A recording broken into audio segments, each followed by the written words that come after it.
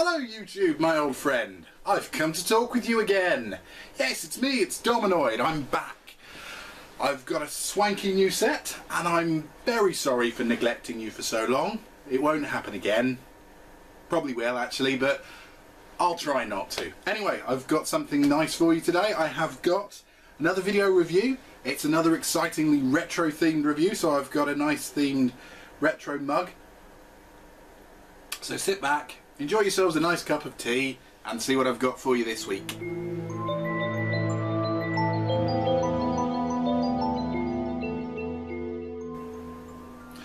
So this week, what have I got for you? Well, what I'm going to do is I'm going to take some items that were once in a box. I'm going to make them no longer be in that box and in fact be out of the box. That's something I don't believe anybody else is doing on YouTube at the moment. So what have I got to unbox for you this week? Well, I have got this. It is a Zbox. It is produced by the online entertainment company Zavvi. I'm pretty sure most people are calling these Z-boxes, but I'm British, doesn't work that way.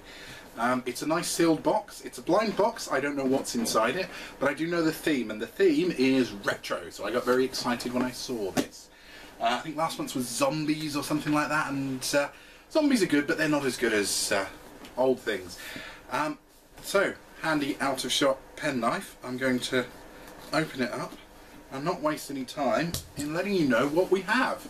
So, this is as exciting for me as it is for you. I've got no idea what's in here. So, first of all, oh, now that's a good start. Look at that. We've got a very multiple. Oh, hang on. I've only just noticed. See, I thought we just had a Sonic themed box here. So we've got Sonic down here. We've got a silhouette of what I thought was Knuckles, but actually on closer inspection it might be the guy from Dig Dug.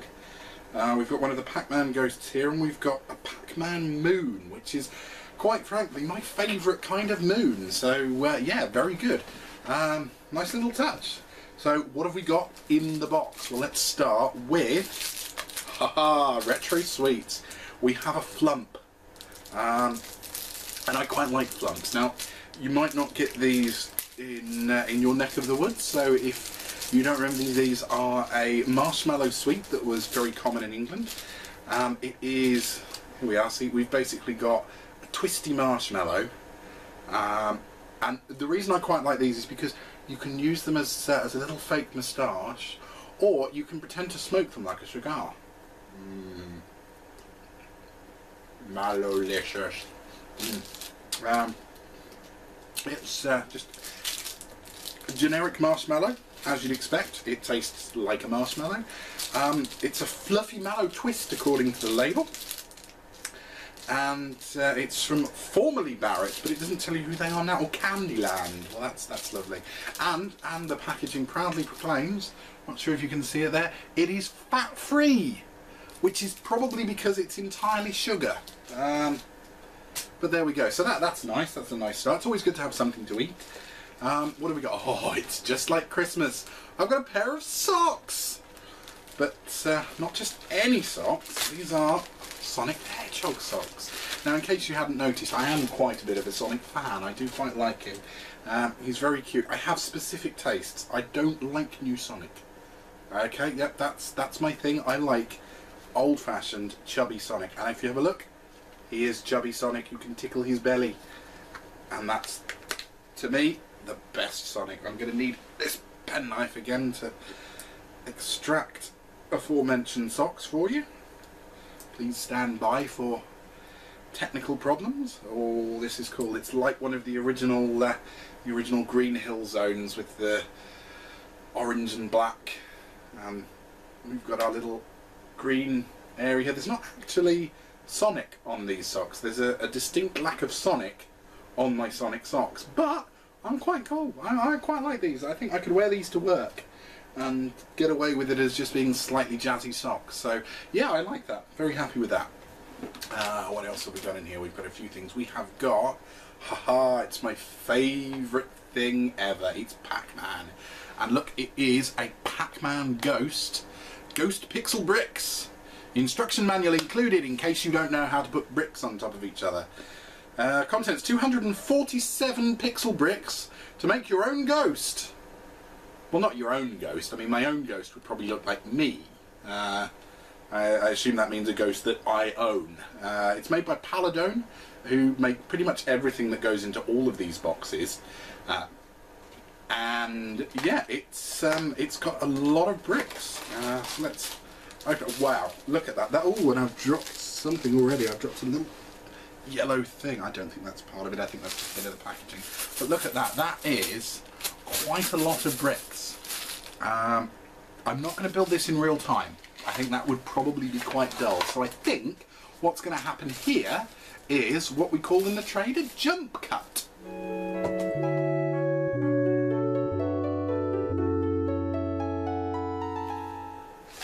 So, if anyone ever tells you that it's a good idea to build a 247 piece tiny Lego figurine, tell them to fuck off, because it's not. So, the first problem with our 247 piece tiny Lego thing is it's 247 tiny little bit. I mean, I'll give you an idea of how small this is. This is how small the pieces are. I mean, I know I have giant hands, but these things are tiny. You could choke most small children with these. Now, fortunately, I don't have a small child to choke, but I shall borrow one from a friend and see what happens with these. They give you lots of spare pieces, which is very handy. Thank you for that, Paladone, because what happened when I opened the pack was they exploded all over the place, and I spent a good 10 minutes collecting them up, counting the bits, finding I didn't have enough, and then crawling around on the floor again. But after I finished, actually, it's quite nice. It's a nice little... Oh, almost dropped it and smashed it into pieces, then I would have cried. Yeah, it's quite a nice little thing. It does look like a Pac-Man ghost. It's got a very nice kind of 8-bit feel from the fact that it's made out of blocks. Yeah, I'm quite impressed with it. It's pain in the arse to put together. In fact, the amount of time it took, I think my tea's gone cold. It has, never mind. Well, cold tea. It's the stuff of the devil. Yeah. Well, what are you going to do? So, what else do we have in the... Oh, yes, I'm excited by this. Yeah, the greatest console ever made was, of course, the Sega Mega Drive. For the benefit of Americans watching, that, of course, is what you would know as the Genesis. You are wrong, it is the Mega Drive, but it's how you would know it. Here we go. People used to amuse themselves with just a pad and a pen. How on earth did they cope? At least this one pays tribute to great gaming. Well done, you! And yeah, well done, Numbskull. It's a very nice Mega Drive console notebook. It seems to have the official Sega Mega Drive logo on it. So I think this might actually be officially licensed merchandise. Look at that, that's really nice. See, the back has got, I don't know if you can see that there, it's got all the air vents in the right place and the screw holes. The front, it's got everything as it should be. This is the original Mega Drive model, the Mega Drive 1. The Mega Drive 2 that came later had red buttons. It's got a very nice Mega Drive logo on the inside, and then, as you'd expect inside, it's just a notepad. But yeah, you can never have too many notepads. So when I'm bored in a meeting at work, I can take my notes and admire a Mega Drive at the same time. So yeah, that's lovely. There's some little slim things at the bottom here. Oh yes, this is another one of my favourite games. We have got Lemmings, and it is a lemming door handle. Much like you, well, not door handle, it's a door handle sign, like you have in hotels. Go away, I'm busy. And that's not related to the fact that I bought the adult channels. Yeah, so we've got level complete, enter, and we've got oh no, entry. which I'm guessing should be shortly followed by me popping. So yeah, not sure I'm going to use that side. I'm going to use this side and let people enter. That's really good. I might actually put that on the toilet door, and that can replace the lock that broke 5 years ago. So yeah, that's a lovely little piece. We have got the retro Zbox magazine. Oh, sorry, the Zbox magazine retro edition. It's quite a nice little thing. This, look, it's laid out like a comic book. We've got the design there from on the box, and inside we've got, it's quite nice quality paper. We've got features. So here's a lot of people unboxing, doing exactly what I'm doing, and fair play to them. Well done.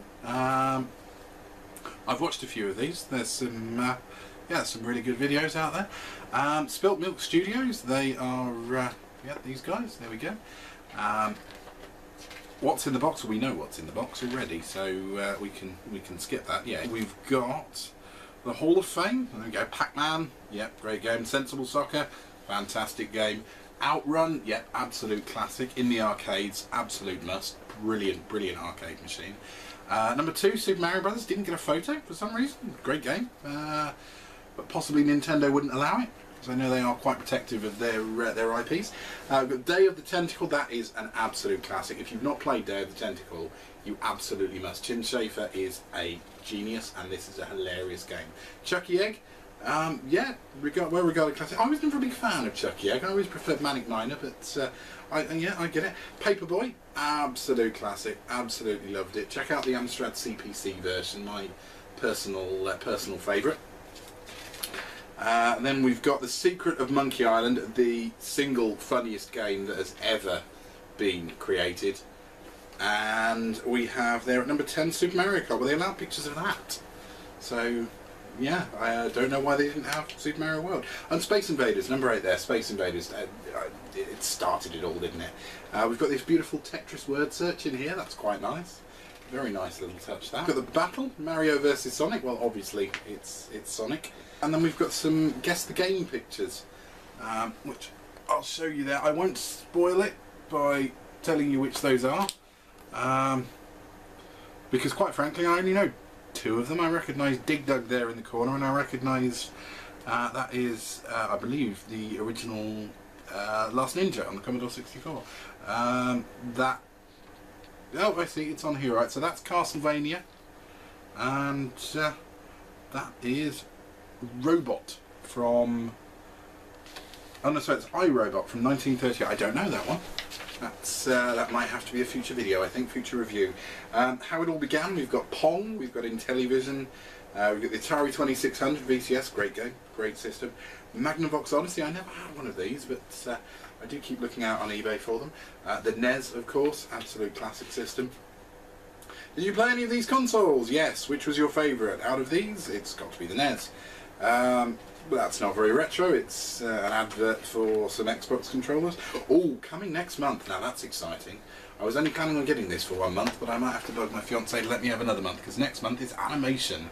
And yeah, that's pretty cool. And there is an advert for pop vinyl figures, but there is not a pop vinyl figure in the box this month.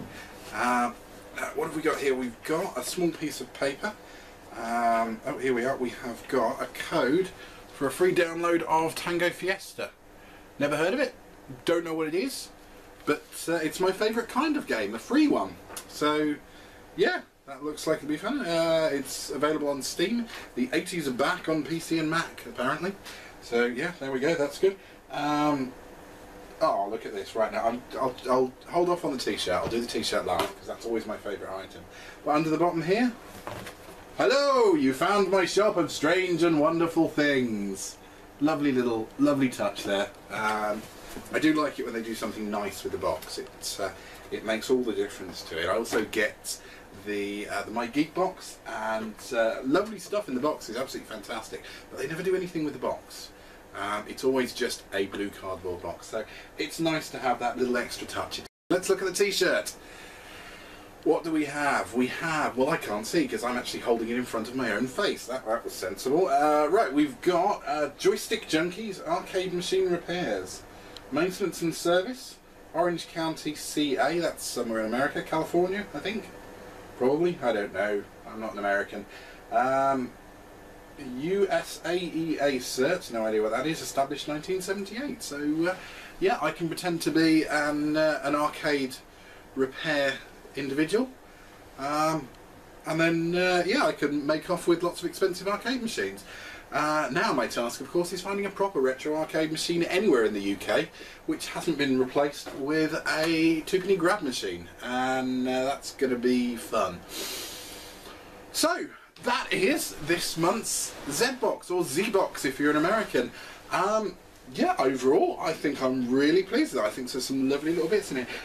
This has occupied my entire evening. It's an absolute pain to put together, but when it is together, it's really nice. So I think that is going to go up on my little ornament shelf there with other ornaments, which you probably can't see because it's out of shot, but never mind. Mario socks, yeah, lovely. I've got myself a flump. That's, you know, give me some sustenance while I'm building my little figurine. Free game, you can never complain about a free game. And nice little magazine, notepad to use. And yeah, I'm very happy with the t-shirt. So yeah, overall, I think 20 quid this cost me, including postage. I'm pretty impressed with what I've got in there. I'm happy with it. So yeah, I'd thoroughly recommend the Zbox. Brilliant, brilliant little collection there.